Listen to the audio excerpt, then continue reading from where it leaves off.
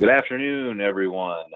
Welcome to today's webinar, Equity Crowdfunding and the Future of Raising Money, presented by Indiegogo, MicroVentures, and Early Growth Financial Services. My name is Jason Kennedy. I'll be your moderator today from the EGFS team. Just a few quick notes before we jump into it. This webinar is going to last approximately 60 minutes, and that includes some time for Q&A baked in at the end of the presentation. This webinar will be recorded and will be sent to all registrants within 48 hours of the conclusion of the presentation. You can also find this recording and all previous webinar recordings on our YouTube channel, Early Growth. So without further ado, we'll jump right in and introduce our three fantastic panelists for today, starting with Michael Hughes, Senior Director, Equity Crowdfunding over at Indiegogo. Michael, take a moment and say hello to the crowd. Hey everyone, thanks for joining. So I'm heading up the new equity crowdfunding division, if you will, over at Indiegogo. Indiegogo, hopefully a lot of you are familiar with. We invented crowdfunding back in 2008, and we've always been bullish on what's now called equity crowdfunding. So still new for us. We'll get into that in a second, but excited to be here. Great, thank you, Michael. Next up, we've got Bill Clark, CEO of MicroVentures and COO of First Democracy VC. Bill, say hello. Hey everyone, thanks for joining. I am the CEO of MicroVentures, but I guess the First Democracy VC, just wanted to give you guys a little background on that. That is our funding portal partnership with Indiegogo, and so we started that a little over 6 months ago. On the MicroVenture side, we've been raising money for startups for almost 7 years, and it's been mainly with accredited investors, and we've raised a little over $100 million. And as Michael said, we'll talk a little bit more about the equity and the regulation CF side in a little bit, but glad to have you all join and look forward to answering any questions. Great, thanks, Bill. And finally, from my team here at EGFS, Gadiel Morantes, President and Partner, Early Growth Financial Services. Gadiel, welcome aboard. Thanks, Jason. So, and thanks for everybody for attending. Just really quick on early growth. We work with a lot of early stage companies. Many of them are technology companies and small to medium-sized businesses. We offer tax preparation services, 409A evaluations, and all the day-to-day transactional accounting and CFO consulting services for many companies throughout the U.S., headquartered in Silicon Valley, San Francisco, but have a presence in New York, Chicago, Seattle, and the LA markets as well. And equity crowdfunding for us, I mean, we've seen a lot of activity here recently, and so it's something that we've been paying a lot more attention to and focusing on working with folks to help them through that process. And so I'm really looking forward to this webinar. I'm looking forward to learning a lot from Michael and Bill, frankly, on the whole process. Back to you, Jason. Great. Thank you, gentlemen, for joining us today. And we'll jump right in, starting with Michael and talking about why we're talking about equity crowdfunding. So, Michael, where do we start here? Sure. Thanks, Jason. So, I mean, I think we can take this a number of different ways, but really, I would say at a high level, Gadiel kind of mentioned it, but equity crowdfunding is all of a sudden this very popular buzzword, sort of trendy. Everyone's talking about it, but I think there's still a lot of confusion. There's sort of a lack of education on both the investor and the entrepreneur side. And then I'd also mention that, I mean, the reason that obviously, I said that Indiegogo, we've been doing crowdfunding since 2008, but the reason that equity crowdfunding is now such a hot item is, particularly here in the US, is what we're focused on, is that the law has finally changed just a year ago. I'm going to let Bill, we'll get into a little bit more of the detail there later on in the presentation, but it's timely, one, because all of a sudden it's now allowed, and really the high level for just real quickly is that anyone can now invest in startups and early stage companies. Bill mentioned they've been doing accredited investor, which is another way of saying wealthy people, which is a very small percentage of the US population. that's been going very well. But now all of a sudden, a massive group of people in the US can invest. So it's really a game changer, but I think there's still a lot of education that needs to happen. So we're excited to kind of go into as much as we can and answer questions. So here we are. Nice. So let's jump into some overall statistics about what we're looking at in the market right now. Sure. So as you can see here in the slide, I mean, a lot of what we're focused on, and again, Bill will kind of get into the differences in a second here, but I mentioned that, you know, a lot of you have probably heard of the Jobs Act under Obama that passed in 2012, and there's various titles of the Jobs Act. And without getting into too much detail, the one that we were really waiting for was Title III. It took a lot longer than expected to pass, as things often do in government, but finally did pass and became official in May of 2016. So just over a year ago, just had the year anniversary. And to us, that was the real launch of, you know, the true equity crowdfunding, the true democratization of fundraising, where anyone at all can now invest. It's, you know, not just for high growth tech startups, or really any business. So kind of a win-win for everyone, but still very new. So, you know, when these stats are specifically about what's Title III of the Jobs Act, also known as Reg CF, or regulation crowdfunding. When we say either of those things, it's the same thing. There are other types of equity crowdfunding that Bill will touch on just very briefly, but this is our focus. But yeah, to date, and we're talking only a year here, the year for the industry, but you know, Indiegogo and MicroVentures, as Bill mentioned, our platform First Democracy VC, we've only been doing it for just over 6 months. So it's brand new for everyone, but off to a great start. You know, over $40 million has already been committed to these Title III equity crowdfunding raises. Little over 40% have been funded, which is a good sign. And then, you know, 360, and this is as of, you know, like a week ago, so I know it's more than that already, growing weekly, companies have already launched one of these offerings to raise money.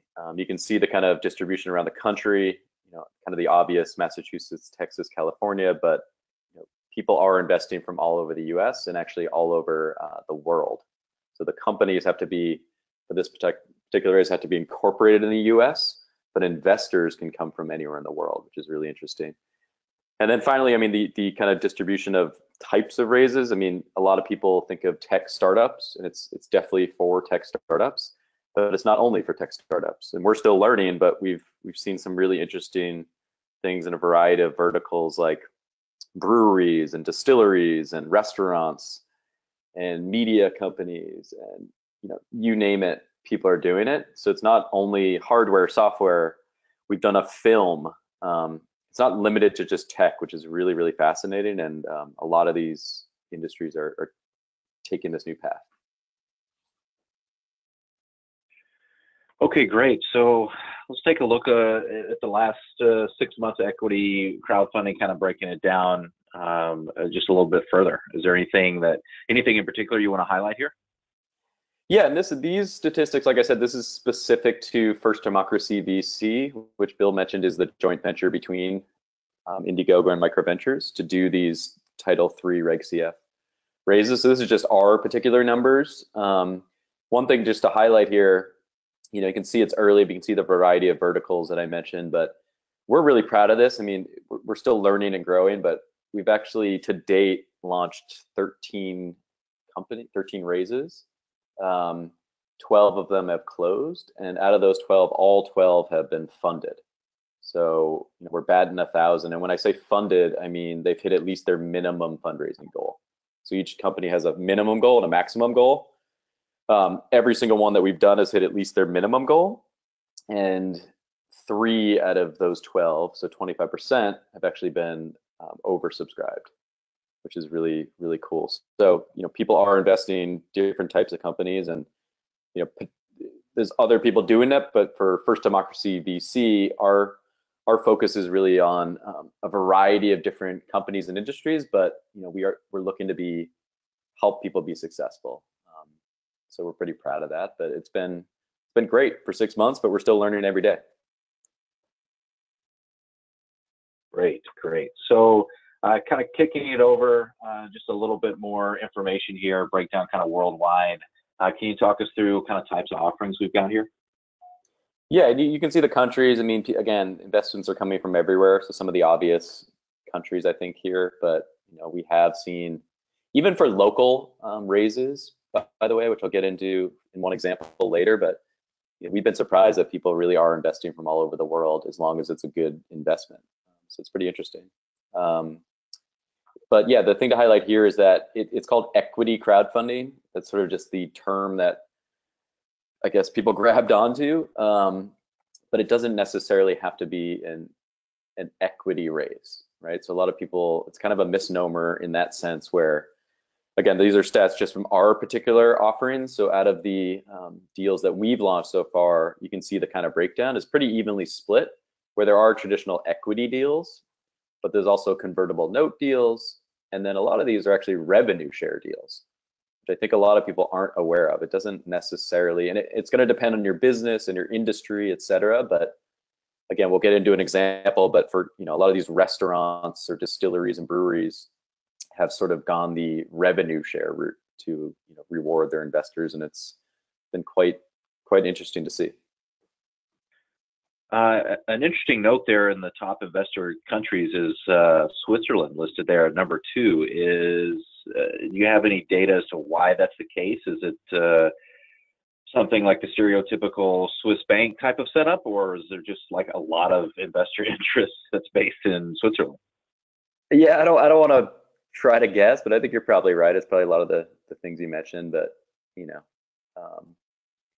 I think these countries didn't surprise us completely, but we have, again, like seen all over the US, every state, and then lots of different countries. These are just kind of the first top 5 out of the gate for our particular platform. But I don't know, Switzerland, maybe everyone's concentrated over there, and yeah, a lot of Swiss banks, so a lot of money flowing in Switzerland, which is good. Nice. Okay, thanks, Michael. So, Bill, let's talk a little bit about using crowdfunding as an entrepreneur. Like, where should they start? What should they be thinking about? Yeah, thanks. So I think, to start off, talking a little bit about the history of equity crowdfunding or just online investing, and a little bit about what MicroVentures did in the past. If you wanted to raise money a little over a year ago, one of the only ways that you could do it online was through Regulation D, typically 506, which is basically only allowing accredited investors to participate. And there were a lot of restrictions with that. So you couldn't solicit your deal. If you did solicit your deal, there were additional restrictions where you would have to prove that somebody was an accredited investor instead of just checking a box. And so that could mean providing tax documents, bank statements. Just there were a lot of hoops to go through. So it wasn't something that a lot of people did. Fast forward to a little over a year ago, Title III came in, and also called Regulation CF, which allows anyone to invest.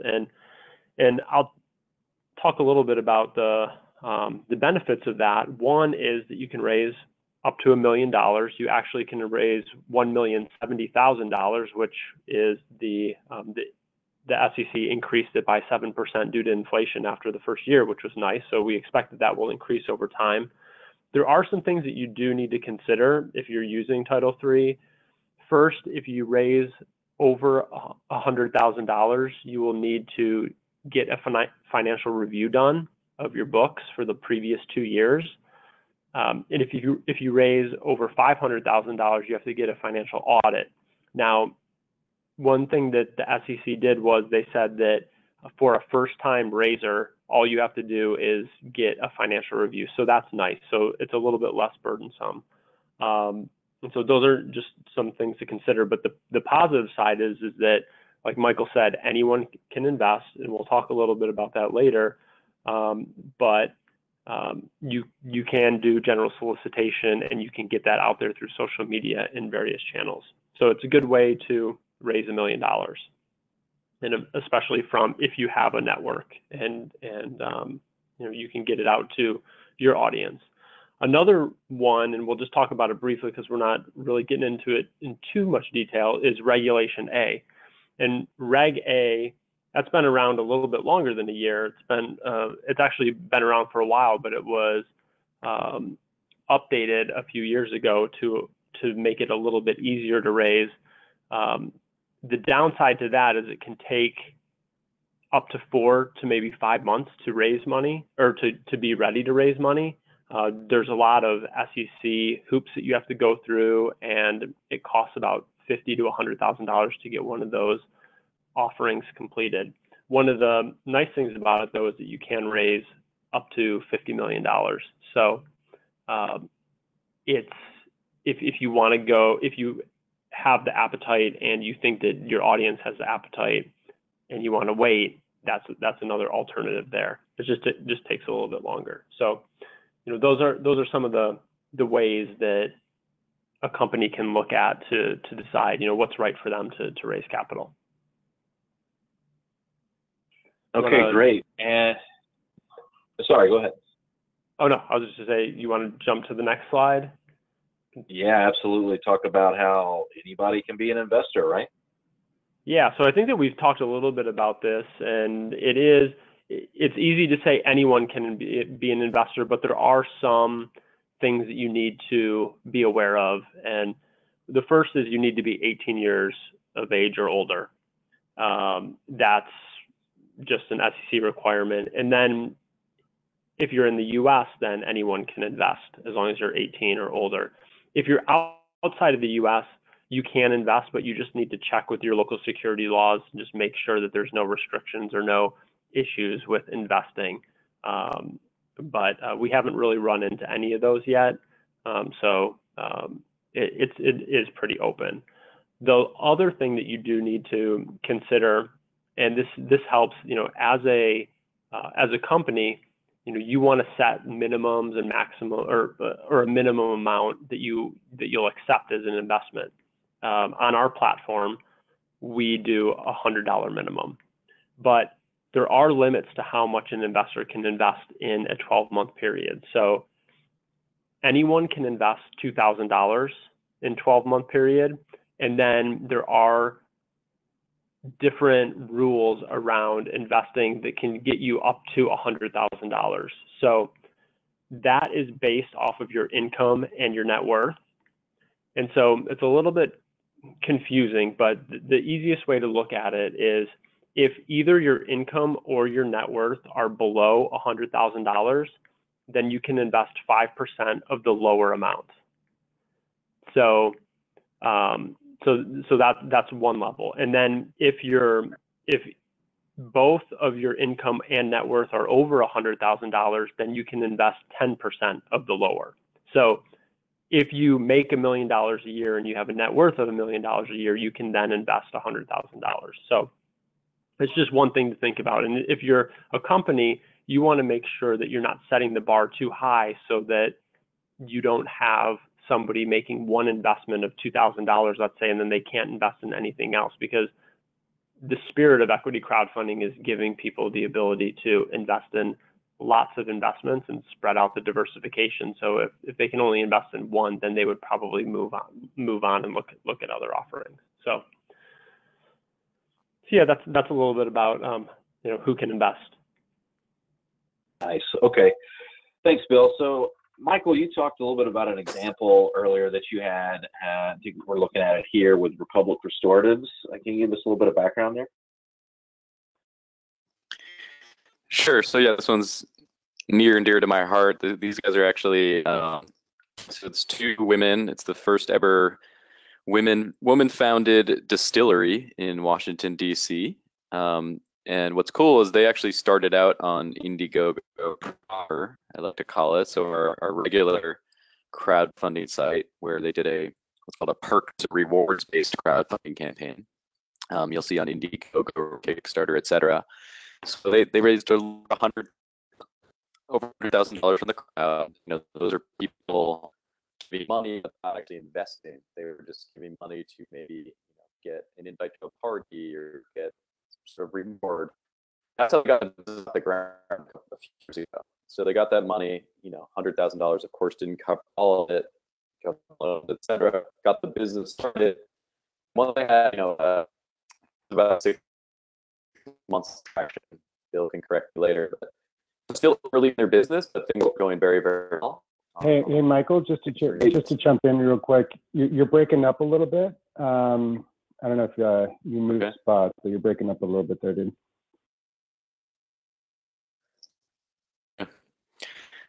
All right, let me know if I continue to work out. So Republic Restorative, so they came back to us for an equity crowdfunding raise, and they were one of the first 4 companies that we launched with when we launched our November. And long story short, they were able to, their maximum goal was $300,000. So they actually didn't want to raise more than $300,000.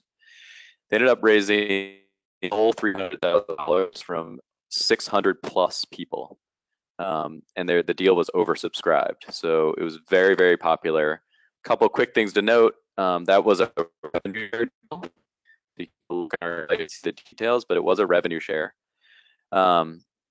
And the other cool thing, and we kind of touched on this earlier, but this is a local distillery in Washington, D.C. We just kind of assumed only people in that geographical area would invest, but we were really pleasantly surprised to see that people from all over the country and really even all over the world actually in this deal.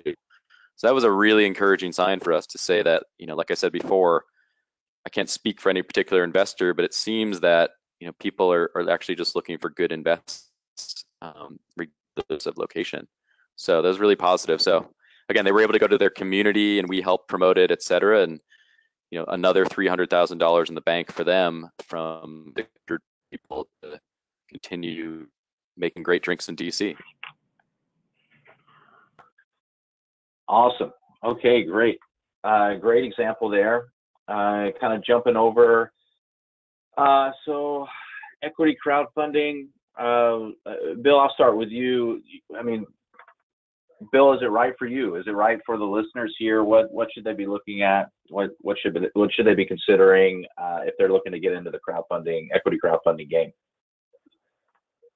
Yeah. So why don't you jump to the next slide, and we can. I think we have a list of some of the things to consider.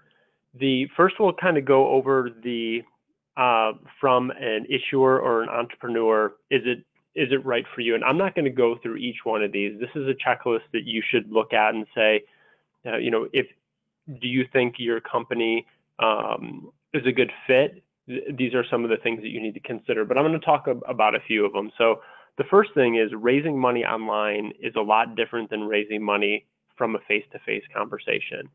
You have the ability to put together a campaign page, which we help you with, and we actually do a lot of the work. And then you get to put together a video, and then you have the ability to answer questions in a discussion board. But other than that, you're not talking face to face with somebody. You don't have the ability to talk to them for 30 minutes. They can learn about you and get comfortable with you.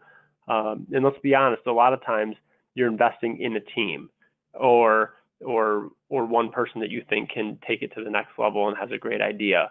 So you have to put together a page and a compelling story that will get people intrigued and want to learn more and want to invest. So it has to be something that is easy for investors to understand and that they can relate to. So that's one of the things that will take you to like the next level as far as raising money.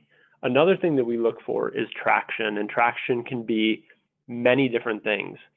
It just varies from company to company, so it's hard to just put it on one thing. But it could be, if you're post-revenue company, it could be revenue growth consistent month over month for, let's just say, 3 to 6 months or longer, depending on how long you've been in business. If you're in a beta, it could mean you have partnerships and you have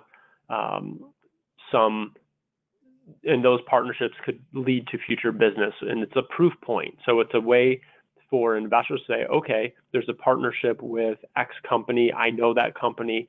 They've probably done their due diligence on it, and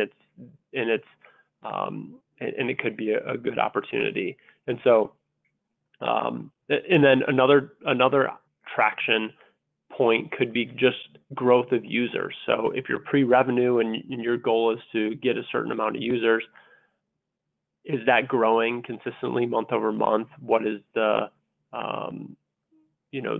how often are they using your product, or if it's an app, your app? So those are types of things. And then one last thing that I'll just touch on before we move over to the investor checklist is, have you put together something compelling for an investor where they can understand how they make money?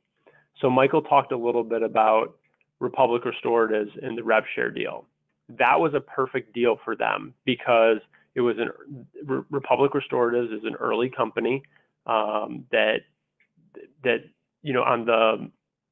on the revenue side, it was growing, and there was a way for investors to participate in that growth and get paid back. And what we figure is probably going to be 3 to 4 years, but they will start to see payments back in 1 quarter. So 3 months after their investment, they can see, and some of their investment coming back to them. Or it could be equity, or it could be debt or a loan. But if you can explain it and it's easy to understand, then somebody's going, because equity crowdfunding is new to investors, and this is an educational time for them and trying to teach as well as get them to invest. So those are 3 of the items that we look for. All right, so let's flip it over to the investor checklist. Okay. Yeah, so on the investor checklist, there's, again, 6 things similar to what was on the entrepreneur checklist, but different things that from an investor side, what they're looking for. I'm not going to touch on financials because Gadiel is going to probably talk a little bit about that.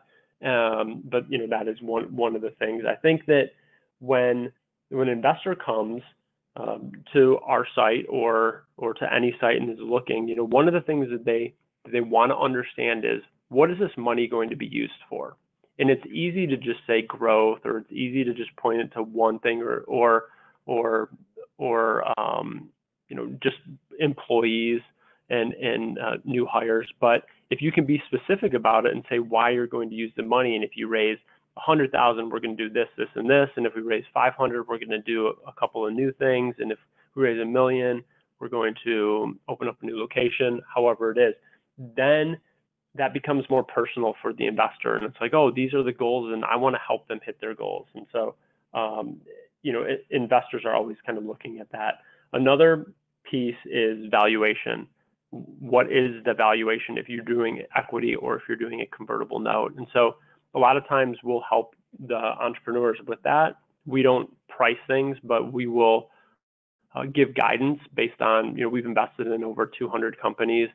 We can compare, we can look at what else is out in the market, and we can look at that to say, we think that investors will think that this is a fair opportunity because they hammer on the valuation. And then the other piece, and we already talked about, so I'm not going to get into a lot, but it is the traction in the growth, and investors are going to, that's one thing that you want to include in your story, because investors are looking for that. They want to understand it, and it de-risks an investment if there is some sort of traction. So yeah, there's a lot to think about, and those are just a few of them. Great.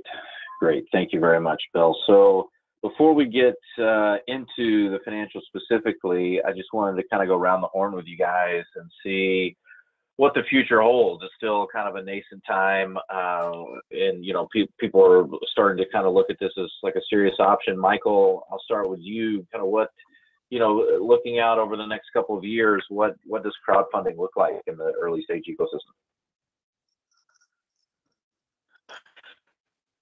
Sorry, I'm trying to improve my audio, but hopefully you can hear me okay.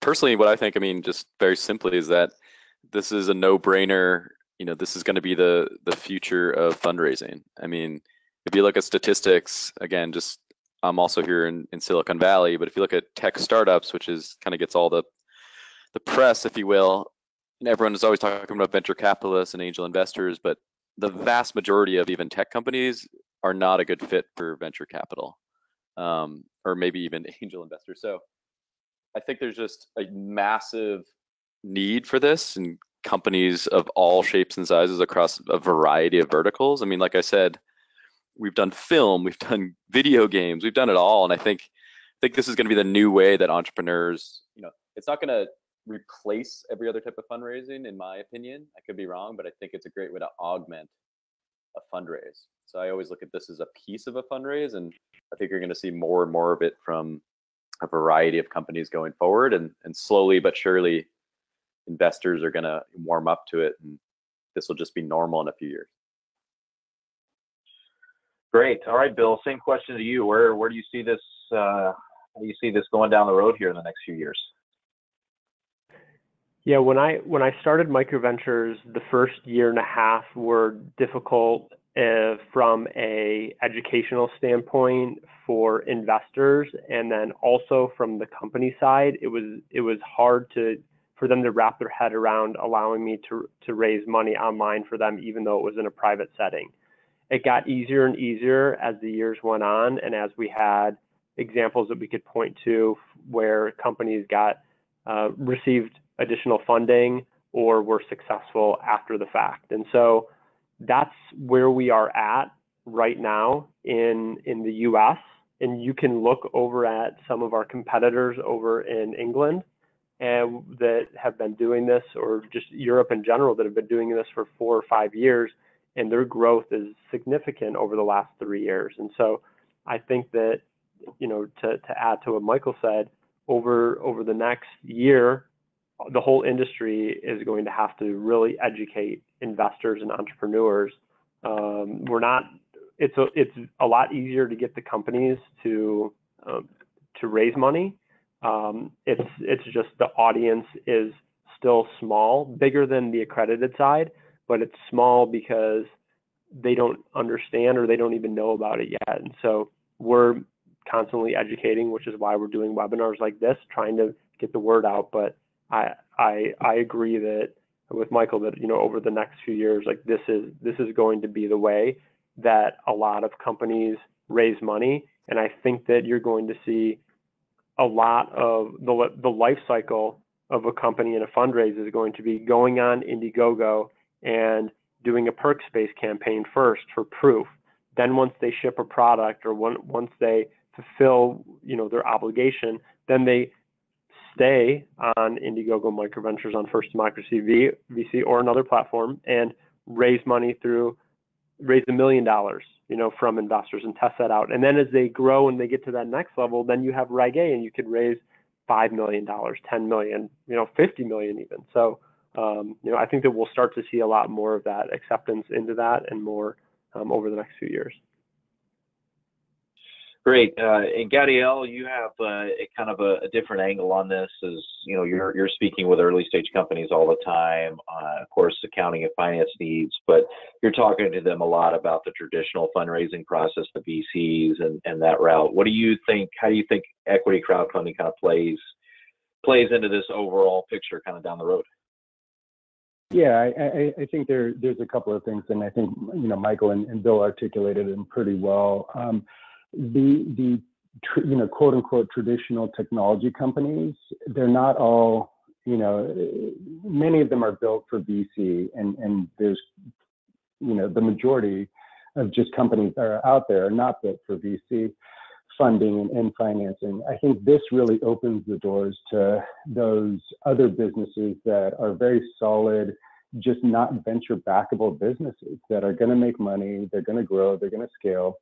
I think what Bill highlighted regarding jumping on an Indiegogo campaign at the early stages with the rewards and shipping product and things like that, that's a fantastic entry point. And using the crowdfunding platform to really accelerate that growth after you've realized some traction is going to be a huge way to go, especially at those early stages as well.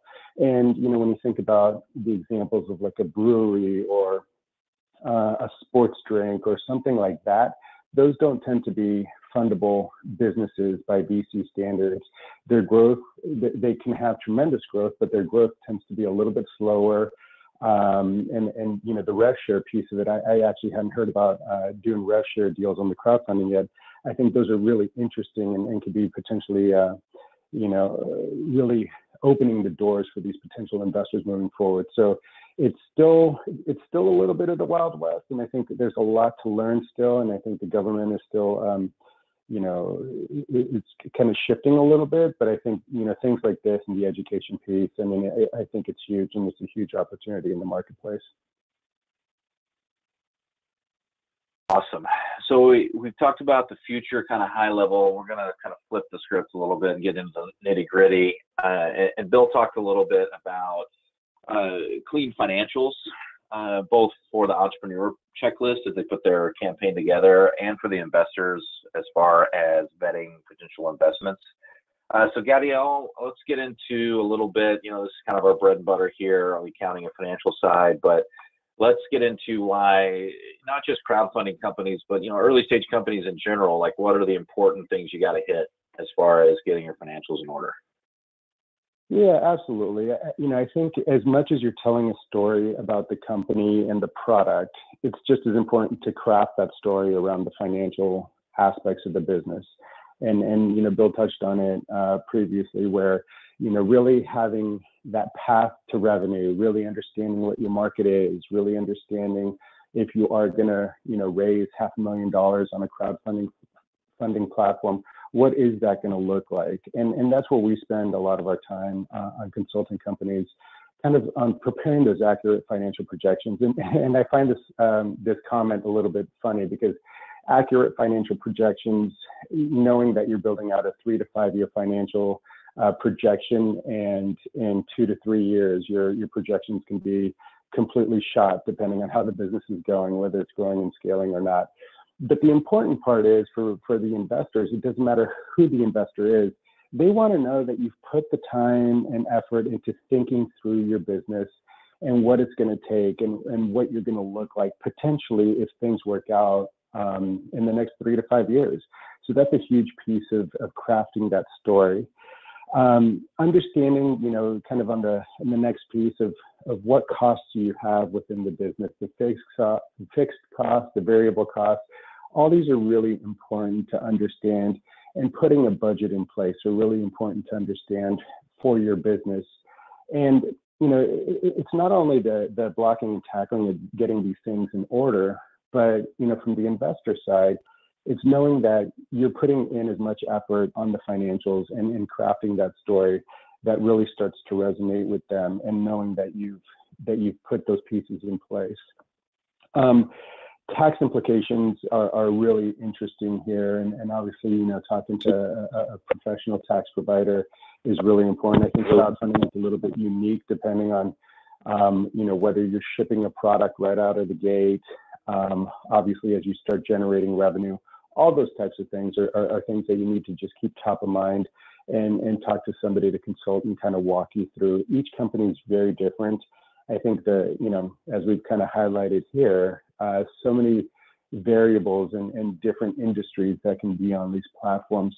So it's just important to really do a little bit of digging and really understand your own business from that side, because you don't want to get caught. We've had a number of clients on our end where, whether it's one investor or a crowdfunding platform, they're ready to get that investment, but then you find out that, it's as simple as not taking care of your corporate tax returns that can really slow that deal down or prevent you from getting funded. Understanding what a cap table is, the capitalization table, which is really who are the investors that the company has in place within that organization, in that business.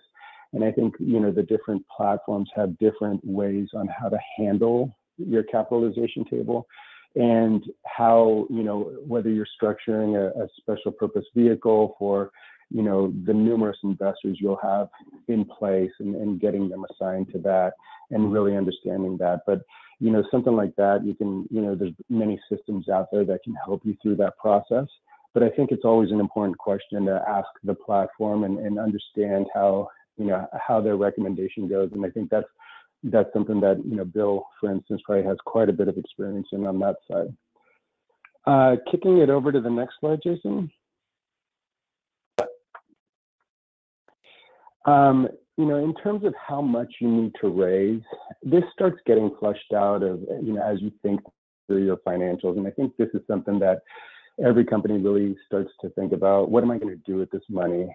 Am I going to hire employees? Am I manufacturing a product and I need, to really throw money at building this thing? A lot of the companies on, on Indiegogo, for instance, or on this platform, have something that they're, whether it's a widget or something else. It's really understanding the different components of your pricing structure and what that's going to look like. And obviously a lot of that gets fleshed out in your financial model. But, talking about the different milestones you plan on hitting with this, with this investment, knowing how long this money is going to really take you, typical and, fundraise, you want to get to that 18-month runway to really give you a good year and a half of sustaining the business to keep it continuing to grow.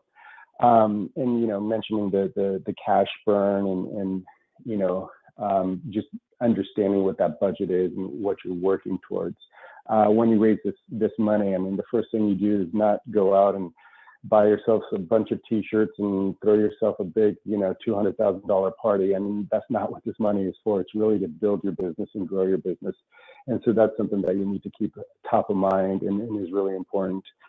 And give yourself time, plenty of time. I think there's a lot of great resources out there on knowing when you should be fundraising and knowing that the process is not super easy. It really is a full-time job. And I think, platforms like Indiegogo help you and coach you and are a resource for you. So it's really a good alternative, and it's really important to take advantage of those resources because, from the company perspective, that's where a lot of companies struggle. And I think this is also a venue for really opening up the options for companies that don't necessarily have that direct access to capital or those investors. And so I think that's why, crowdfunding can be really impactful moving forward from that standpoint. So I want to keep these slides short. I mean, I want to leave enough time for Q&A part of this webinar. So I think that's it from my section, right, Jason? Yeah, let's just jump right into the questions here. One quick note, we've got a lot of questions that have already come in, but we have the questions panel in your GoToWebinar console. If you've got a question that hasn't been addressed, you can drop it in there. We're going to get through as many as we can in the next 15 minutes or so, but if we can't get to your question, we've got contact information right there on the screen. So all three of our presenters right there graciously provided their contact info. So if you've got something that you need follow up on, you can reach out to them after the webinar here. And as a quick reminder, this will be recorded and will be sent out to all registrants within 48 hours of this wrapping up. So gentlemen, we'll kind of jump right in. Like I mentioned, we've got several questions already in the hopper here. Michael, I'll start with you. We've got a few questions around this, but fees. So let's just, obviously the context of Indiegogo, what are the fees associated with, a successful crowdfunding launch? And is that paid out by the company raising, or is that an additional fee paid on by the investor? Sure, good old fees question. Yeah, so I'm going to keep it very high level. Happy to follow up with anyone specifically, but the way our platform, First Democracy VC, works, essentially there are some what we call upfront costs. Just for sake of understanding, we'll just call them upfront, but those are things like the financial review that Bill mentioned. There's a legal review required. There's a form that needs to be filed with the SEC called a Form C. An escrow account needs to be open. All that stuff is required, right? All of that stuff, at least for us, is done via third parties, and we just pass those costs on to the company, the entrepreneur, or the issuer, if you will. So you are responsible for those costs if you're raising money. We've gotten it down as low as we can go, so it's a few $1,000s, give or take, but again, depends on the company. After that, during the actual raise itself, there's two components.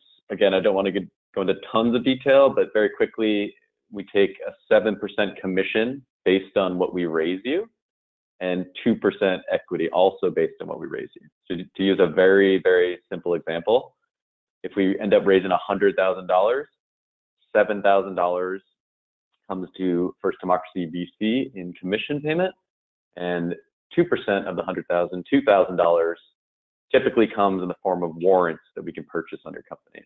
So we do get a tiny, tiny stake of equity as well.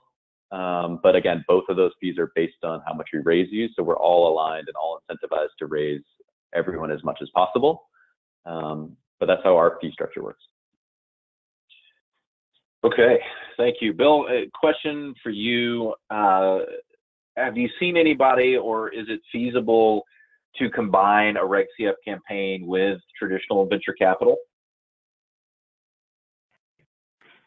Yes, we have. So one of the, just from a compliance perspective and from a regulatory perspective, the raise itself can only be done on the platform for, let's just say, the $1 million that you raise. But what we've seen are companies that may already be raising with VCs or with angel investors carve out a slice of the round for the crowd and on very similar terms. So we try to get as close as possible. So one example is a company called Play Impossible that we raised for.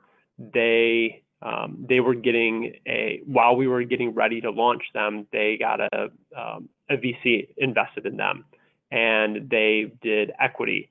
And we were already in the process of doing a convertible note with them, but it was on almost identical terms. Like if the money converted, it would be pretty much similar terms. And so, and the VC was comfortable with us participating as well. So it was a win-win for everybody. All right, that's great news. Gadiel, a question for you. Actually, a couple different questions around this topic, but I'll kind of distill into one. But if a company's needing an audit, are there audit firms that work specifically with early stage companies? So yeah, so this is a question we've been getting quite a bit recently with companies engaging on these types of platforms. And there are firms out there that are both, really focusing on the crowdfunding, the review of the financials, and then also doing some of this audit work. It is a little bit new out there. I think one of the considerations really ends up being the price of the review and the price of the audit. And so I'm actually thrilled to hear that some of these folks are popping up and are pretty cost-effective solutions. And I'm sure Bill and Michael both have recommendations on folks that have worked on those reviews and such on that side. So in terms of preparing the financials, that's going to either be the company or, a firm like us or somebody else that will handle that piece of it. And then you'll get an independent auditor or an independent firm to review those financials in order to make sure you're compliant there. All right. Michael and Bill, I'll throw this out to both of you. And we've got a couple of questions kind of around this, but is there a typical range for valuations that you guys have seen so far, or feel free to say it's all over the place, but is there some sort of range that you guys are seeing? I'm gonna default to it's all over the place, but I'll add to it. So it really does depend on the company and where they're at. We've looked at companies that were a valuation of $2 million, and we've looked at companies. I'm trying to think if they're on our site or if we're still in review, but there's some that are 50 million plus. And I would say the average raise right now that we're seeing is somewhere in the 5 to 10 million. And that's just based on traction, but this is really for anyone. So it just depends on your company's situation. All right. Well, lots of questions around specific industries. Can I do this for my business? Can I do this for this industry? Michael, have you seen any, let's just start with industries. Have you seen any industries that aren't a good fit for kind of the equity crowdfunding model, like, that you've seen kind of fall flat time and again, or it may not make sense, logically, any kind of advice from that side? Yeah, it's a great question. I mean, again, I think we're too early to even know. We're still learning. I mean, I can only speak to our platform and a little bit about some of the other platforms, but I'll kind of take it the other way. I think where we're seeing a lot of traction, it really is open to anything. Like, we're willing to review anything, and things always surprise us, right? I mean, I don't think Bill and I, either of us, came into this thinking that, film, for example, would be a popular. We've only done one film, but we have a lot more we're talking to, and I'm pretty bullish on it. So things always surprise us, but I think the ones that are definitely seem to be a lot of interest in are film, also small business. And when I say small business, that includes like the breweries, distilleries, the restaurants, the mom and pop type businesses that Gadiel pointed out. He's exactly right. Like, those just aren't a fit for VC money. And there's nothing wrong with that. Like, trust me, you don't always want VC money. I think that's a good thing to keep in mind. Like, VCs are great, but it's not for everyone. So small business, film, I think the gaming industry is really, really interesting. Like video games. We've actually done a video game. We even did a board game company, that's done like, 30 or so board games. It's just really the key is, and again, we're still learning, so I don't have all the answers, but is a good business, like Bill and Gadiel pointed out, financials and details and plan, all that stuff is very important. But the community is also really important. And, again, Indiegogo has been doing this crowdfunding thing for almost a decade now, and it really does come down to your community. We can help promote it and everything, but if you can't get your passionate supporters, friends, family, customers, neighbors to invest, $100 in your company, it's going to be really hard to get strangers to invest in your company. So, I'd say it's completely wide open. We haven't seen anything in particular that I can think of that's necessarily a bad fit, but we've more been surprised on that, lots of different industries have found a way to make this work. Which is awesome. Bill, a real interesting question, and Michael, maybe we can throw it to you as well if you've got insight, but the pre-revenue tech company, right? That they can go out and potentially get traditional VC funding, if the pieces are in place and they've got, whether it's LOIs or maybe a few pilot customers or whatever it might be. For those kind of pre-revenue companies, particularly in the tech world, and Bill, I'll start with you. Is that any kind of fit for kind of this kind of platform, or should they get to some sort of proof of concept or paying customers first? Like, what do you think would work there? Where's the target? It does vary from company to company, and I know that that's going to be a common theme, and it's tough because it really depends on the type of company, the team, and really what the traction points are for that. So if it's just an example, if it's a company where you've got the founding team that has 3 exits between them and they're coming from well-known companies, an idea might even be enough to raise money. If you have a company where it's new first-time founders, that same idea probably wouldn't get funded as well. So you might need to have a little bit of traction. So you're going to need to have like a prototype, or you're going to have a working product, and you're going to have a little bit of traction and show that there's a propensity for people to like it, or to sign up for your newsletter, or to download your app, or whatever it is, and engage with you.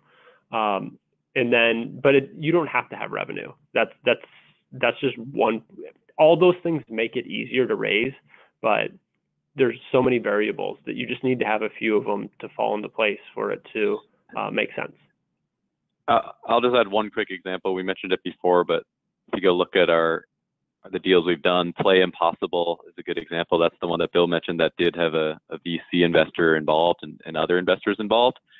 That was one of the first deals we did, but the reason we did it and they were interested, vice versa, the founder had a previous exit, very, very experienced team. The product, they had a partnership in place that really helped for their particular type of company, which is sort of a hardware, software combined play. And again, the VC, sort of proof point that other quote unquote, full-time professional investors were interested in this company. All of those are sort of check boxes, right? So they were pre-revenue, but we did move ahead because they met. So we look at every deal holistically, and there's no right answer.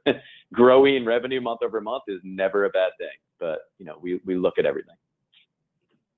So have you guys seen, this, again, kind of distilling a few different questions here, particularly the valuation question. Are you guys in on those conversations? Like, do you know what kind of valuations these companies are getting and where they're going? Like, is it just a standard business valuation? Like, Bill, I'll throw it back to you first again. Like, do you have any visibility on that? Like what they're doing, what the process is to get that valuation in place? Yes. Yeah. So we are involved in those conversations. We will approve or decline a company from our site just based on valuation. Even if we like the company, if it's too high or it doesn't make sense, we'll pass on it. I think that what we're trying to do with our portal is, yes, we want it to be open to everyone, but we do want to have some layers of filter in it. And so what we try to do is, we try to give guidance. We try to say, no one wants to waste their time, right? We don't want a company to pay the upfront money and then have us do all this marketing to have a failure. And so we know what our investors are looking for, and we know what we think is high or a fair valuation. So we give guidance. We will show examples of other companies that have been successful. Luckily, we have, like I said, we've raised money for over 200 companies, so we can always point back and say, okay, well, how does this company with this traction and revenue fit compared to these other ones that are similar, not doing the same thing, but like in a similar part of their life cycle.